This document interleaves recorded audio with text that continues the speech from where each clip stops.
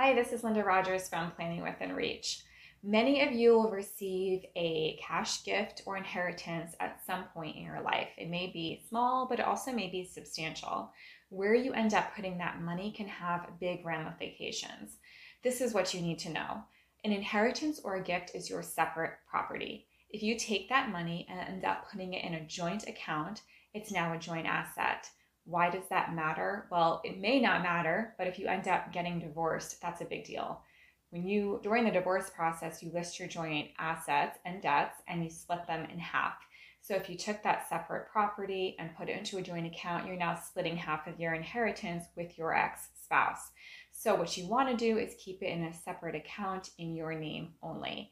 If you've already put it into a joint account and you end up getting divorced, there are ways that you can try and determine which portion of that account was your separate property, but it's going to take a lot of time and it's going to be an expensive process because there were likely interest and dividends in the account and there were deposits and withdrawals.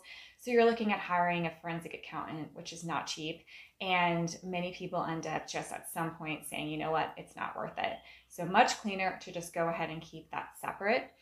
Understandably, most people don't want to think about divorce, or their spouse may not be thrilled with the idea that they're keeping all this money in a separate account.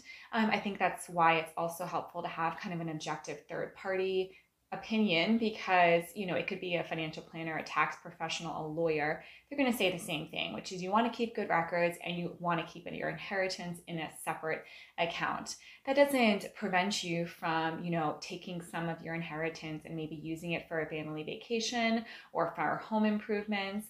Yes, you're changing the character of it. So you're taking a separate property account money and you're using it for a joint expense, but you can make that decision along the way. And it's completely different than taking your entire inheritance and changing its character all at once, which is what you're doing when you put it into a joint account.